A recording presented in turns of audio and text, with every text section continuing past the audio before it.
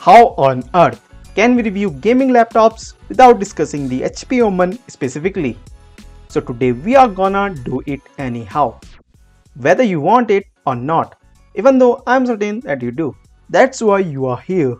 So keep your eyes fixed, take a deep breath and let it begin.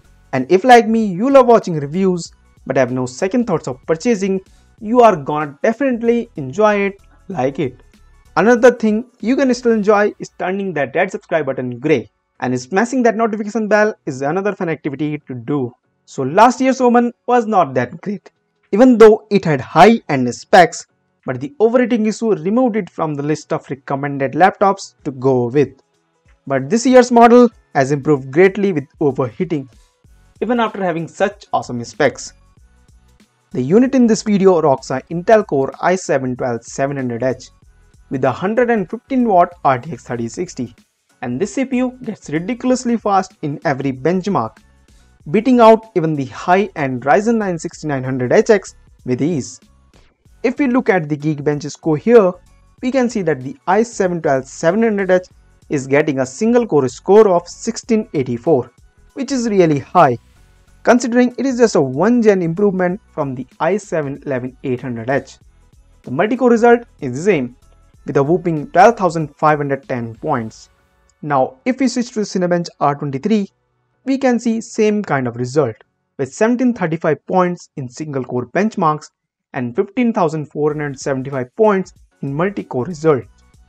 And I am astounded by Intel's progress from the mediocre 11th generation to the groundbreaking 12th generation series.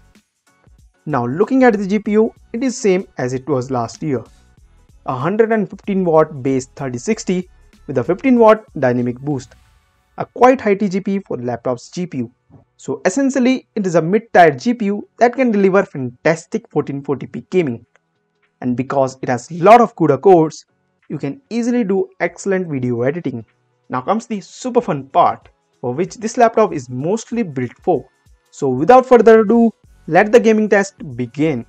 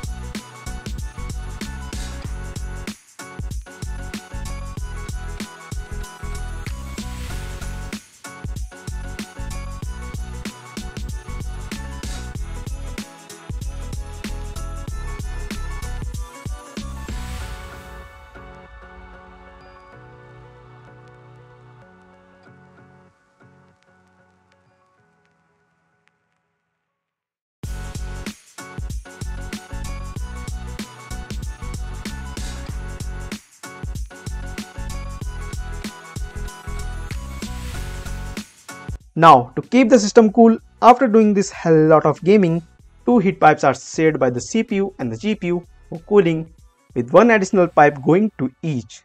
In order to control the heat generated by the VRMs and the graphic memory, there are also two fans, two heat sinks, and two large slabs of metal. The bottom of the device has a sizable single vent that may deliver effective airflow, like several other laptops with a single huge partially open vent. This one is not only for aesthetic purpose. You will understand it better after watching how high temperature climbs in our thermal benchmark. So stay with me through the entire video. Skipping even a single part is not beneficial at all. The system's thermal testing is the part that most interests me right now. So let's see if the overheating problem from the last year is still an issue, or if it has simply disappeared with the sunrise of this year. In our thermal benchmark for 3 different profiles, we can see the temperature hovers around 52 degrees in battery mode and peak up to a max of 72 degrees in balanced before settling to 68 degrees in performance mode. And this is after the fan starts to kick in rapidly. So yeah, the overheating problem is gone and the cooling is absolutely fantastic.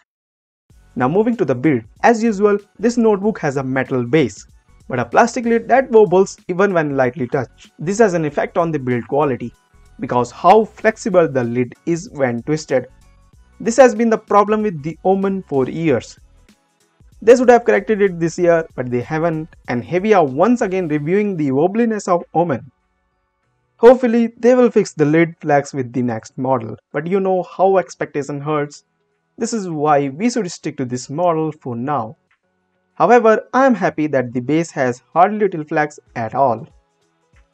Now comes the exciting part, the display. You get a 16.1-inch Full HD 144 IPS display that covers 99% of sRGB, 74% of Adobe RGB, and 73% of DCI-P3, making the content look really vibrant. And one more thing that it will make more vibrant to look at is that red subscribe button. My advice is to press it. Moving on, the display boasts a peak brightness of 400 nits and a reaction time of 9 milliseconds, both of which are excellent for gaming laptop. This device battery life is average for a gaming laptop of its price. However, as we all know, gaming laptops are power hungry beast that performs best when plugged in. So even though the battery capacity is 83 Wh and it seems large, it is actually typical in this case. If we look at the battery performance, it lasted for about 7 hours of video streaming, 6 hours of productivity, and only 2 hours of Photoshop tasks. Now, one thing to keep in mind is that the keyboard backlight was off and the screen brightness was set to 50% during all these works. Moving down to the bottom, we can see a full-sized keyboard. The keyboard itself is rather pleasant with its long key travel and clicky feedback. It has somewhat more key travel than the Lenovo Legion. However, you will see no change. Even if the key travel is somewhat longer, you cannot replicate the mechanical keyboard sensation. As a result, the keyboard doesn't create a competitive situation at all. But the keyboard is a very large grill, large enough to host a barbecue party with sizzling grilled chicken.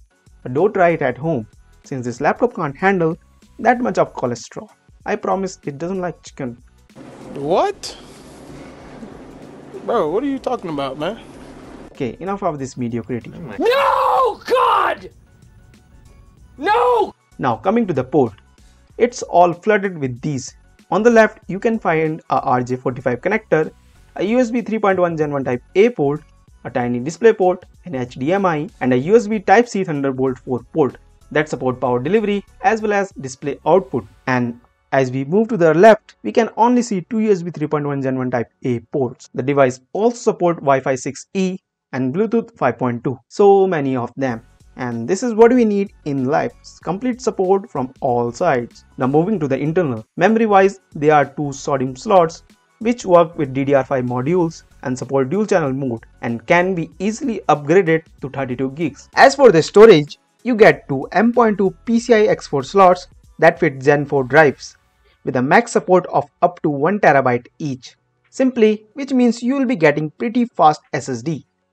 Everything so far looks great, right? But should you run for your credit card and place an order for the Omen 16 right away? Well, the answer is no. Hey, wait, I'm not saying don't buy it at all, but the condition is if you don't like bouncy lids, no matter how great the laptop is in other areas. Well, we don't know if the reason is the way the hinges are mounted, but the lid shakes quite annoyingly when you push the laptop. Other than that, HP has done a pretty good job. It has played it safe with the design, but we like the fact that it took the risk to put in the high TGP graphic cards. Now, if you have made up your mind to purchase this laptop, you may do so by clicking the link in the description box. And if you want me to review any other laptop that is swirling in your mind, let me know in the comment section down below. So this will do for the review. Like this video, subscribe to the channel, and if there is anything more you want to do, go ahead and do it. Don't forget to share your love. We will meet again in the next video.